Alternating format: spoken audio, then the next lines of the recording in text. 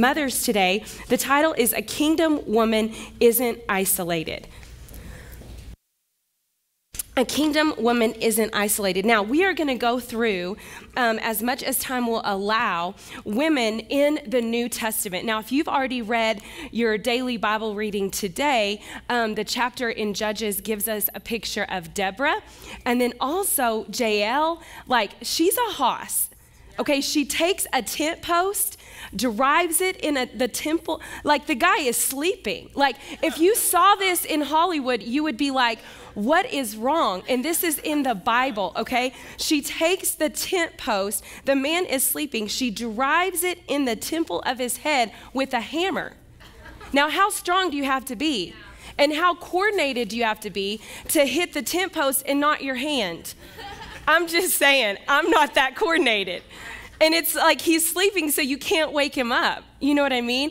So Deborah is like, literally like, okay, guy, you can do it.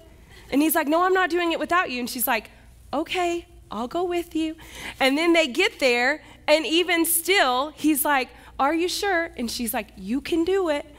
Right? So two incredible, when I read this morning, I was like, oh my gosh, how much more perfect could it possibly be to see these two? And this is not like a women's lib thing, like all the guys don't need to vacate, like we're not doing any of that, but we're just saying, like, obviously, even just like looking at Eve, like women carry a lot of weight in the family and in the order of God. And if you don't steward that correctly, it can have very detrimental ramifications. And so we want to not hear through ears of condemnation, because as I was going over these notes, I'm like, oh, this may not be very encouraging, but love is correction. And so, have a gift in the lobby, have a great time with your family. But right now, like, we just have to realize, like, this is the measuring stick. And if I'm not measuring up, then I need to change. And I want to position myself, not specifically just for mothers, but for women. And so let's start with Proverbs 18:1. Obviously, we've been looking at the enemy of isolation as it pertains to our productivity in faith. And Proverbs 18:1 says, one who separates or isolates himself seeks his own desire. Isolation is selfish. It's selfish. Seeks his own desire, and he quarrels against all sound wisdom. So isolation is selfish, but it's also foolish.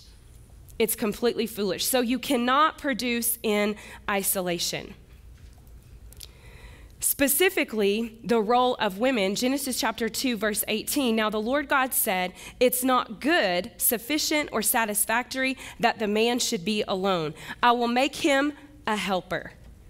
So as it pertains to kingdom purposes, notice that we're not just called to help as it pertains to the marriage relationship, but there's a mantle on our life to help get the job done. And ultimately, you're either going to be preoccupied with your own job or you're going to be occupied with the kingdom job. And you have to decide. And guys, if you're single, you need to realize and evaluate, who you're interested in. Sometimes you just have thoughts you don't say them. It's good. It is good. It's good that it's not said. It's good that it's not said. You need to evaluate what they're building or what they're helping. You know what I'm saying? And who they were helping just 6 months ago before they got with you in bed. You know what I mean? Yeah. And so we said it as nicely as we could. 2 Timothy chapter 3. Just like, listen, this is Christians. This is for Christians or those that want to be Christian. 2 Timothy chapter 3. This is what we're up against. Verse 1, don't be naive. There are difficult times ahead. As the end approaches, people are going to be self-absorbed, money-hungry, self-promoting, stuck up, profane, contemptuous of parents, crude, coarse, dog-eat-dog, unbending, slanderers, impulsively wild, savage, cynical, treacherous, ruthless, bloated windbags, addicted to lust, and allergic to God. They'll make a show of religion, but behind the scenes, they're their animals. Stay clear of these people. These are the kind of people who smooth talk themselves into the homes of unstable and needy women. So in the last days, there are going to be unstable and needy women, and what happens? They get picked off. Look what happens.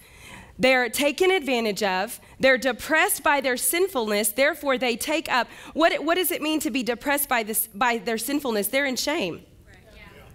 So they take up with every new religious fad that calls itself truth. They're not stable. They don't stay planted. They're constantly like in insecurity, like bouncing around. Every new day, there's every new day, there's a new thing that God's called them to do. It's like, well, what about what he told you to do yesterday? They take up with every new religious fad that calls itself truth. They get exploited every time. And listen to this, they never really learn. They never really learn. They're walking around the same mountain they were walking around 5 years ago, 3 years ago. No progress, right? And so when we look at these New Testament women, because in many cases, especially when we read the book of Acts and the letters, we can quickly overlook these names that are referenced. But if your name is in that word, that means something. There's nothing in here that was unintentionally added. So start in Luke 8, and you guys don't have to turn there because there's a lot. Just make note and allow the Holy Spirit to speak to you and to really see women in, because again, look at what Eve did.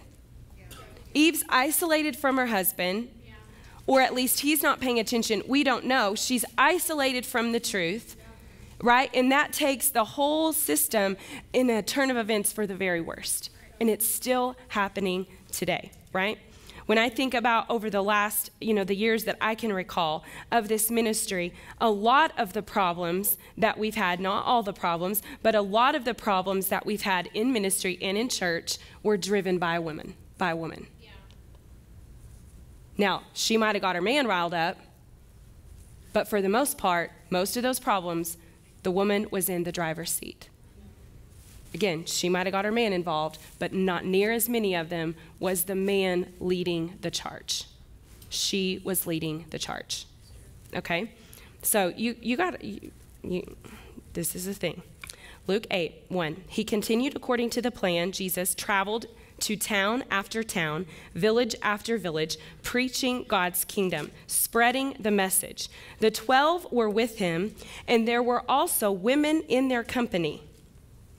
So the 12 were with him, but there were also women in their company who had been healed of various evil afflictions and illnesses. See, this is the problem. When you're delivered, you don't draw a line in the sand and keep moving in that deliverance.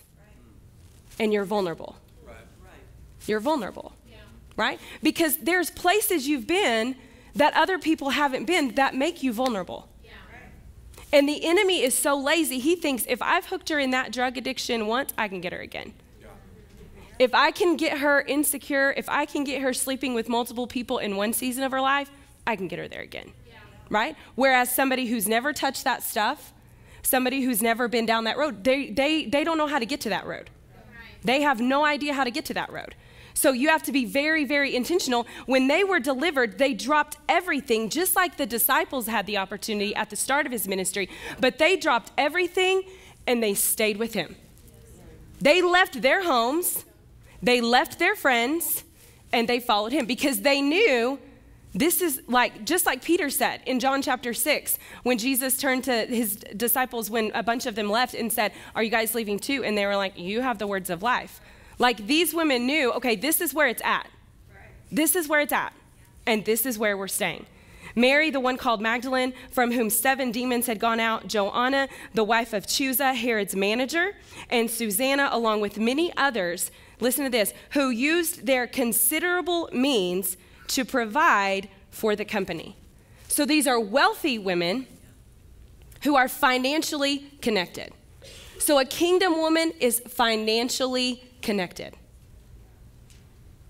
A kingdom woman is financially connected. So you look at how you're spending your money. The reality is every home has money for what the wife says they have money for the most part. And that doesn't mean you have it in the bank, but whether you charge it or whatever. That's biblical. Proverbs 31 calls you or basically has anointed you the CEO of the home. That's just the bottom line. And so when your priorities aren't right, or when you're positioning yourself in your desires, your appetites for houses, for cars, for things at the expense of the kingdom, then you put extra pressure on the entire household. You can't give, you can't sow. You don't have any seed in the ground because the seed's on your face. Right? Nothing wrong with any seed on your face.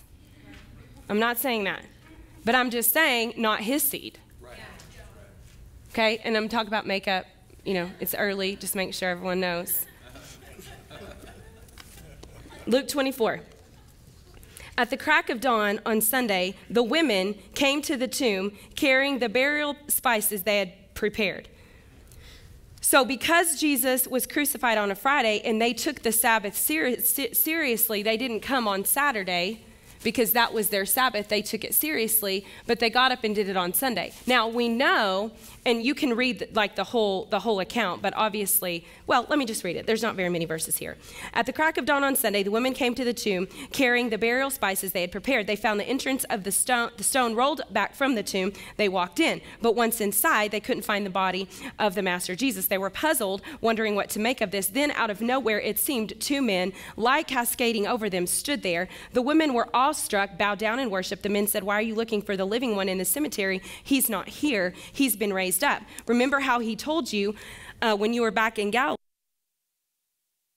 that he had been handed over to sinners, be killed on a cross, and in 3 days rise up." Then they remembered Jesus' word. Verse 9, they left the tomb and broke the news of all this to the 11 and the rest, Mary Magdalene, Joanna, Mary the mother of James, and the other women with them.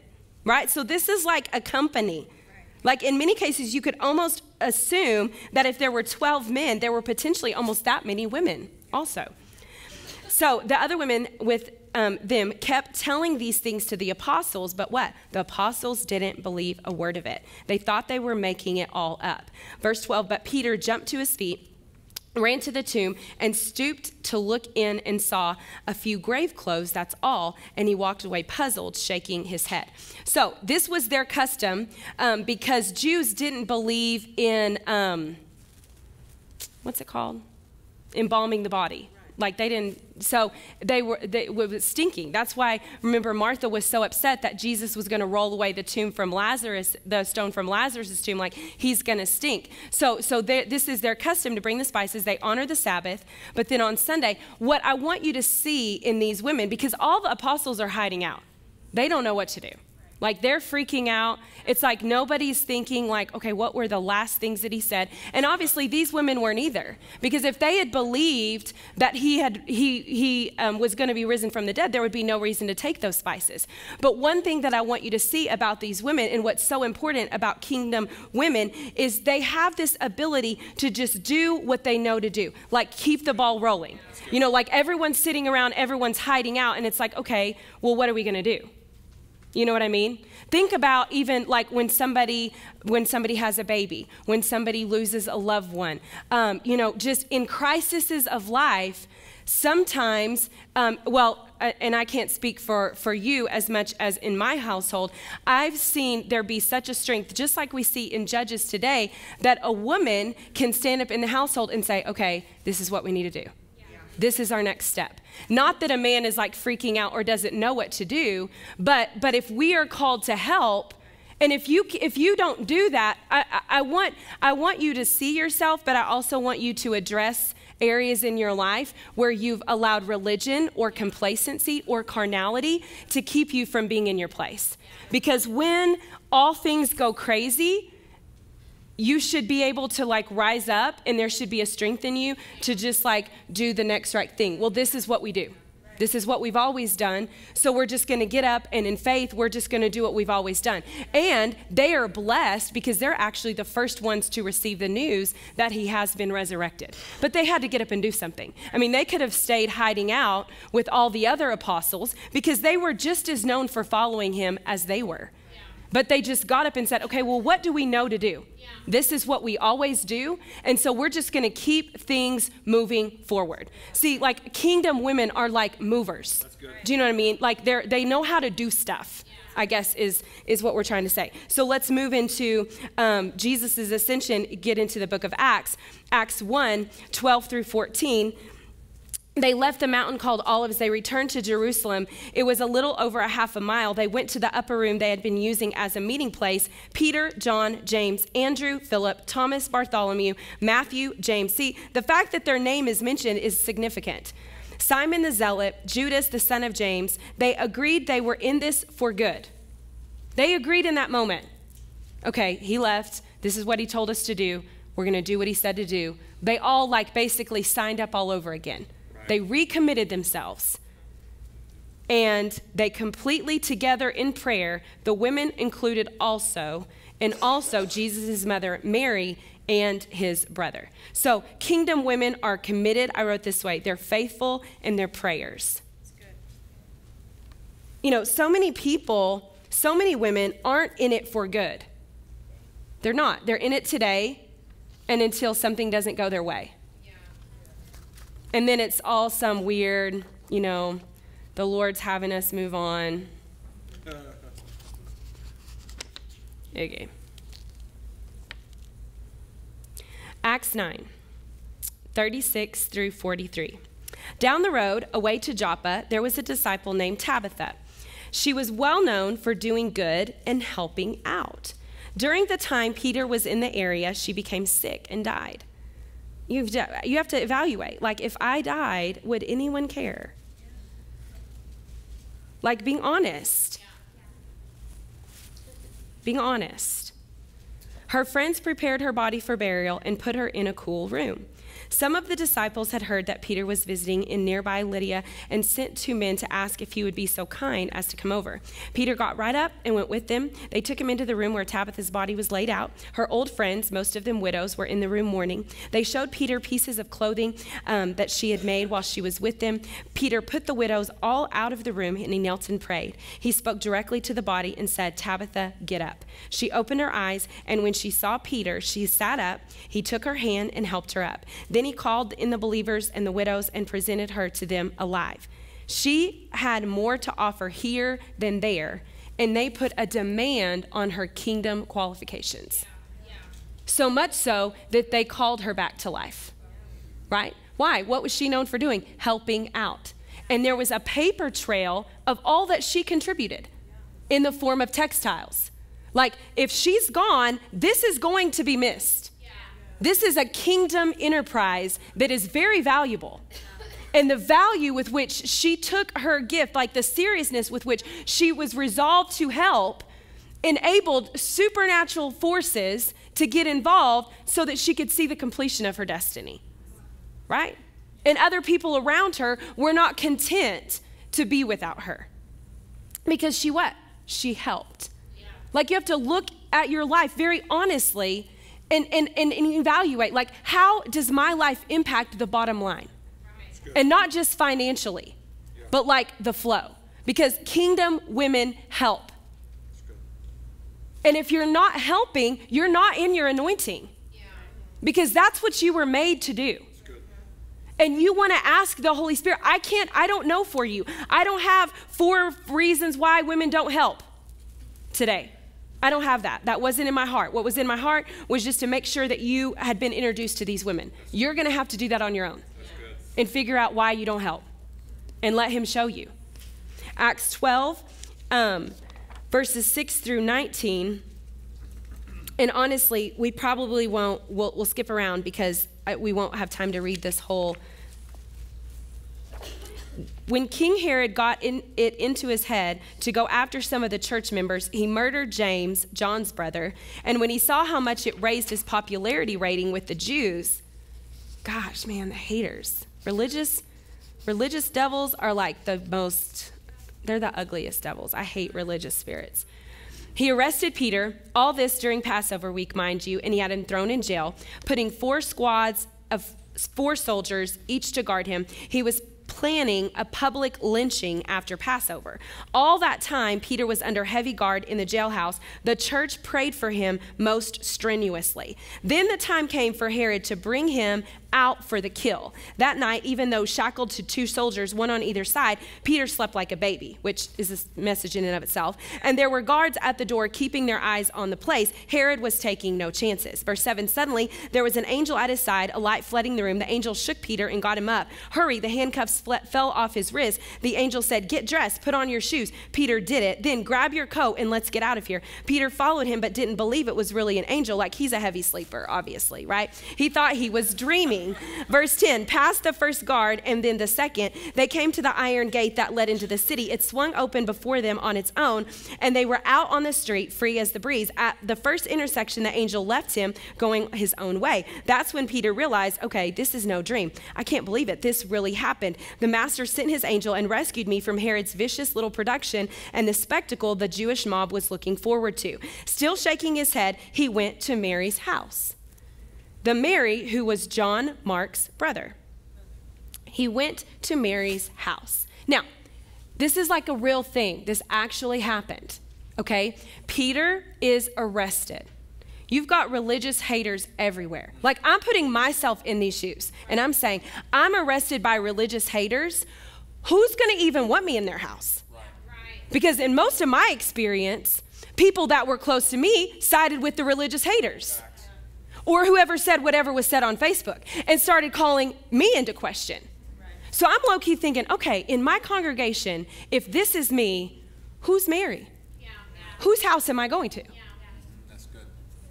I'm just woke up out of sleep and miracle angel out of prison, and I'm disoriented. Where's my safe place? Yeah. Whose house am I going to feel like when I knock on the door, they're not going to look at me through the eyes of those religious people. Oh, she's been behind bars. We're not so sure about that. Whose house am I going to go to? Do you understand what I'm saying? Like, this is a kingdom woman. The house was packed with praying friends. So not only is she just hospitable, but she's organizing the prayer meeting. Like, we're not going to let Peter go down like that. So everyone's coming to my house. You mean, like, it's one thing to bring people over to eat. Anybody can do that. Right. Do you mean? They're not just coming over there to eat. Right. You know, anybody's welcome at my house. Your house is crazy. You got weird stuff on TV. Your kids are listening to weird music. Just because it's open doesn't mean I want to be there. Right. There's no order. Or we're just going to eat. Guys, listen. Anybody can cook. You know what I'm saying? You just focus on the wrong things. And you pride yourself in things that are of no importance whatsoever for eternity. How many people wouldn't want anybody in their house just because they don't feel like their house is good enough? It's not big enough. It's not in the right neighborhood. Like, any of that matters. I don't have a nice enough couch. I don't have this furniture. And then you're just depressed about it. Because your house isn't nice enough or something. It's just weird. It's just, it's that vulnerable, unstable, needy kind of thing. Or you expend yourself financially beyond what you can actually afford for a presentation that no one's viewing. Yeah, so good. You wanted that house so bad, no one's even coming over there. Yeah. She had organized a prayer meeting. I'm talking about women that make a kingdom impact. Yeah. And you have to be honest with yourself. Yeah. And you have to filter every decision, everything that you buy, every relationship that you entertain. You have to filter everything through this. So she has everyone over. She's having the prayer meeting. When he knocked on the door to the courtyard, a young woman named Rhoda, which when I read about Rhoda, I think about Pastor Faith. But she came to see who it was, but when she recognized his voice, Peter's voice, she was so excited and eager to tell everyone Peter was there that she forgot to open the door and left him standing in the street. Like, Rhoda is obviously Mary's assistant, okay? So Mary is a woman of means as well. But do you just see like a personality? Because like some women, it's like, I don't want to be around you. Not me personally. You know what I mean? Because you can't say that. Like, if you're the pastor's daughter, you actually say that out loud. It's like a bad thing. But you know what I mean? Like, you don't want to be around them. There's no joy. There's no fun. They're always just serious. You know, just like so serious. And I know what that's like to be serious. I absolutely know what that's like. But you just see a personality in this woman. You see a fun, a faithfulness, a joy about her, you know? Now, she needs to open the door. We're not saying anything against that. But religion has made the kingdom model of women as this haggard, oppressed thing. And it shouldn't be like that. Yes, you should be helping, but there should not in this place where, you know, you just look wrung out. And if you look wrung out in your assignment, then you need to get your nails done. You know, you need to take a few minutes. You know, you need to get a pedicure, do something. Relax, go to the trees, whatever is your thing, you know, I don't know. Whatever it is.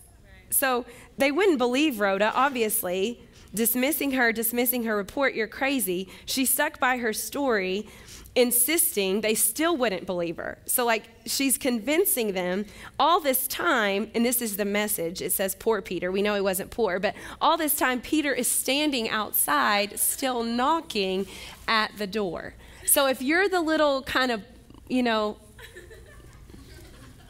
finally they opened up and saw him and went wild. Peter put his hands up and calmed them down. He described how the master had gotten out of jail and then said, tell James and the brothers what happened. He left them, but he was off to another place. But again, he had a place to go. He had a place to go. So think about that. This last woman, and we won't read her whole story today, but this last one that we'll be able to get to is Lydia. So there's still several more that maybe we'll touch on just for a few moments next week. Actually, I might be able to just give you their facts. Acts 16, 11 through 40. I'm not going to read the whole story, but this is the account of Lydia, a dealer in expensive textiles known to be a God-fearing woman. When Paul and Silas were released from prison supernaturally, and this is Acts 16, 11 through 40. Again, they went straight to Lydia's house. Now, this is very controversial. They're behind bars. Are you the person that, I mean, would it be your house? Yeah. Or are you sitting there in church filtering everything your pastors are saying and doing through everything that a bunch of people who aren't in the family anymore are saying? That's good. So Lydia was a Gentile, but she was wealthy, she was prominent in her home and considerable resource. And she was a Gentile, she was wealthy, prominent. Her home and considerable resources, hear this, were at the disposal of Paul and his ministry team. So good. Her home and her resources. So none of this, well, this is our date night, so I can't be involved. Yeah. Okay. You can move it. That's right. It's flexible. Acts 17, 16 through 34. This woman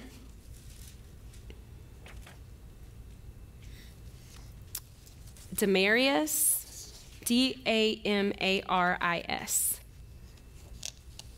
Very wealthy as well.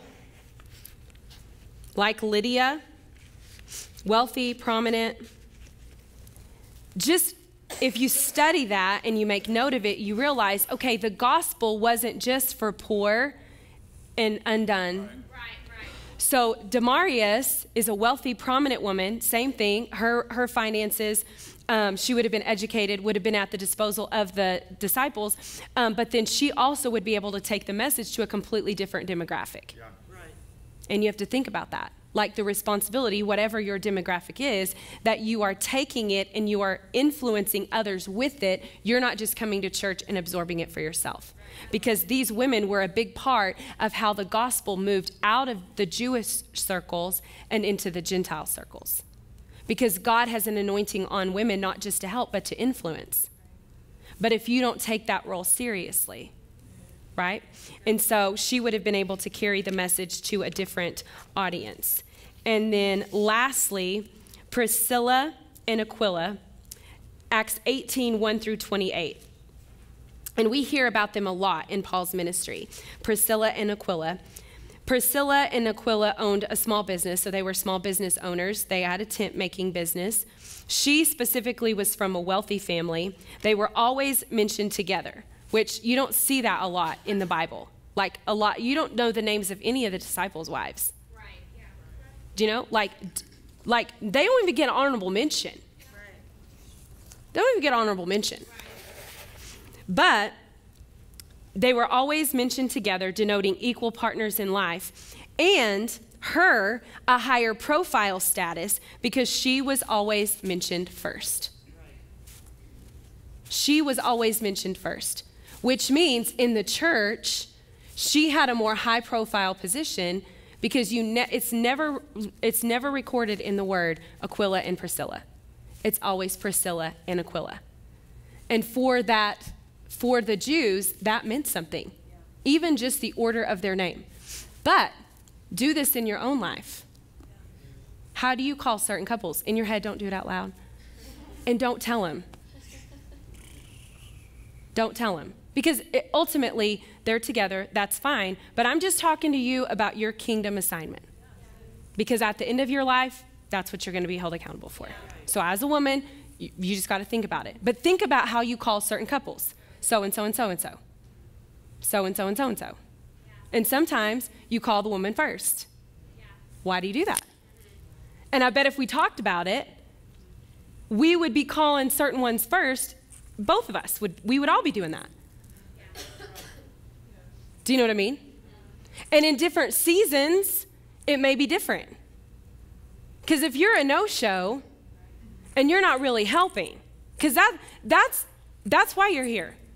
Women help. Women help. In whatever, and literally, I can look at my life, I can look at my day and say, this is helping. And this is what it's helping. And this is who it's helping. And this is going to last for eternity. It really sounds very simple, but if we would live like that, how much unnecessary worry, care, how many unnecessary things in our schedule would be eliminated if we would streamline to that kind of kingdom focus.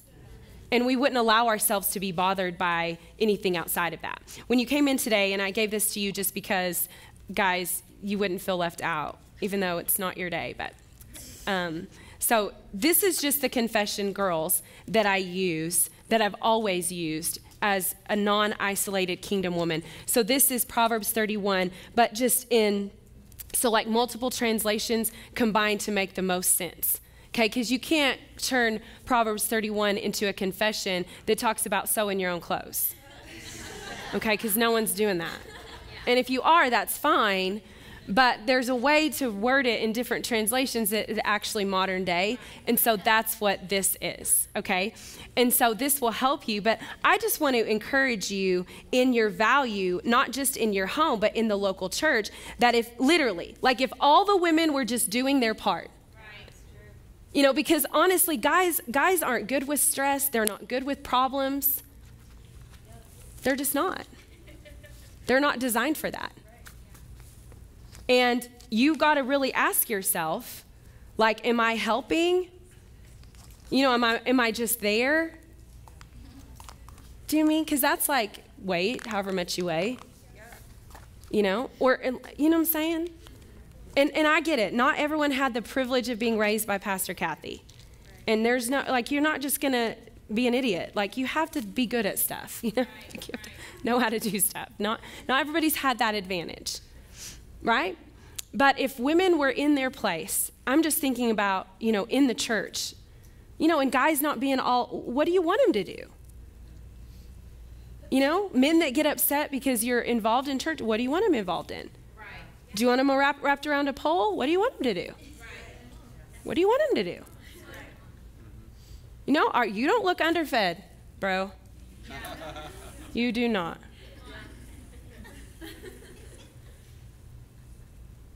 This is the kingdom. We're to look like the kingdom. And the only way we look like the kingdom is when we use the word as the blueprint, not our own ideas, not religion, not what our mom did, but what the word says. Father, thank you for helping us.